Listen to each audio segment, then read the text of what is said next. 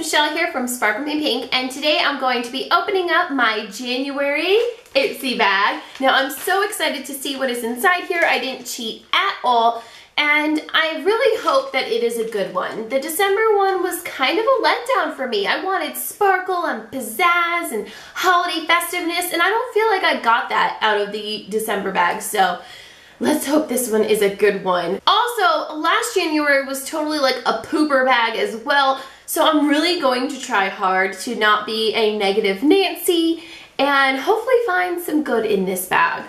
So let's go ahead and open it up. All right, let's see what we got. Okay, I love orange, so that's really cute there. We got a blue and a white. I wonder what the theme is. A Fresh Start by Ipsy, and it's got a couple of girls on the front there. I see Crispy over here. I don't recognize the other girls, but I do follow her channel. On the back it says, let's get fresh. Fresh Start is a noun. A kick-off so clean the possibilities are endless. Get ready for a fantastic and flawless 2015. Hashtag januaryglambag. Cool. Let's see what Fresh Start means to them. Oh, something in bubble wrap. Very smart, I'm thinking. And it looks like nail polish. Eee! I love nail polish. Looks like a pretty blue color too. And it doesn't have any shimmer or sparkle in it. It's by Probel? I've never heard of that brand before. But it's a really pretty blue shade. I like it. It's in the color Into the Blue. And I like that it's full size, not like a tiny little itty bitty bottle. Very, very cool. And the bottle is very nice and sturdy. And I like the handle. I can't say anything bad about that. Very good. What else is in here? Pacifica. It's a natural mineral coconut eyeshadow. Coconut eyeshadow? I've never heard of that. It's in the color Ethereal. A rich, lasting eyeshadow infused with coconut for a velvety finish. It's 100% vegan, cruelty-free, formulated without F, D, and C color, paraben, and petroleum. I think we got one of these in the May bag last year, and it was a duo, and I wasn't too impressed with it. Let's see. Okay. It gave much better pigmentation, and it feels a lot softer than the one that we got last year. Smells makeup-y. Yeah, I don't get a coconut smell out of it, but it feels really smooth on my skin. It's really pretty. This might even be pretty as like a light highlight right here, as well as like on the brow bone or the inner eye shade right here. Okay, I'll give it a chance. I'm not gonna knock it before I try it like on my face. I really like that it's full size too. It is 2.5 ounces or 2.5 grams, I'm sorry. Okay, what else is in here? Something in plastic. Ooh, it's a brush and it's pink. It's the All Over Shadow by Elizabeth Mott. It says, don't miss a spot with this ridiculously soft shadow brush. The densely packed bristles gently place the right amount of color for perfect and even application. Your lids will thank you later. It's a 100% synthetic brush. And it's got a pink tip. Y'all know I love my pink, so this is perfect for me. And it is very soft. It's a little bendy, so I think this would be great for that, like she said, like the all over color. So maybe use this as a base shade and just apply it all over the lid. Actually, this would be pretty good for blending out like a cut crease if you want to keep it kind of still dense in the shade. I usually use round brushes to blend out my crease, but sometimes I need something a little more precise, like I don't want it to fan out so much, and this would be really good. I could see myself using it for that more actually than packing on color all over my lid. I tend to use a flatter synthetic blush.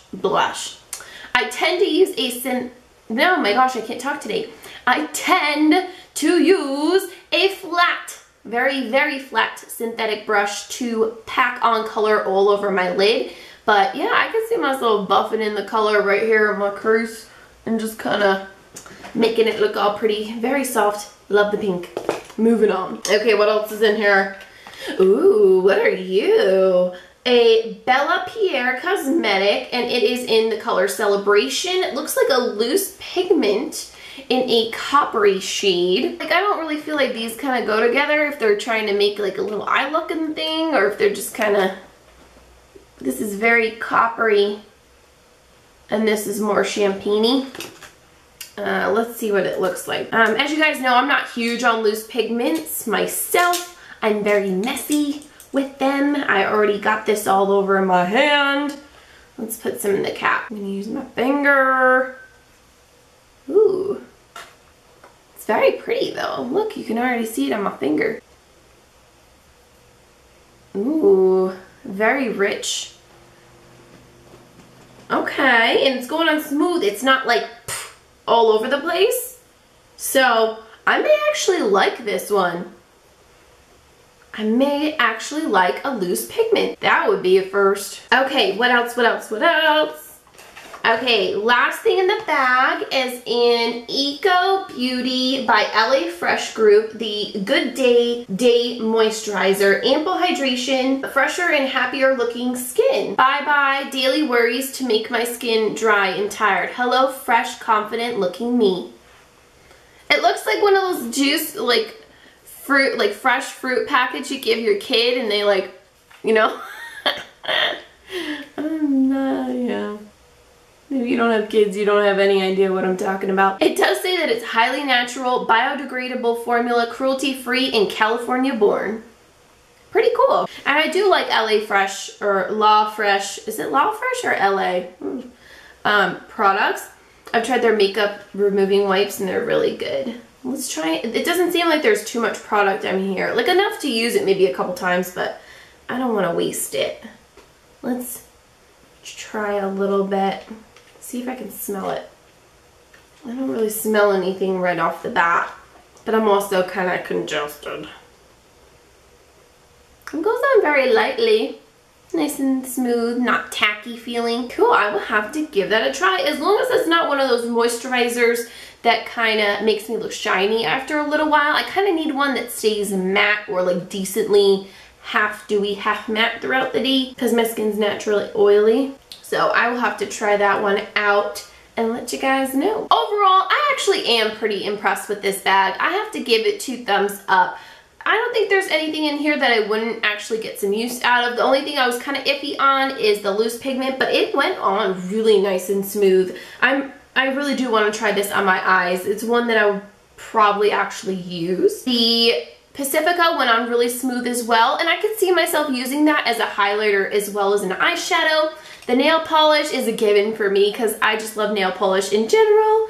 The brush is super soft and I could see myself using this multi-purposefully, and the face lotion. So score on this month's Ipsy bag. Let me know what you think about this bag in the comments down below. Thank you guys so much for watching, and follow me on Facebook, Twitter, and Instagram. And I'll see you guys in my next video. Bye!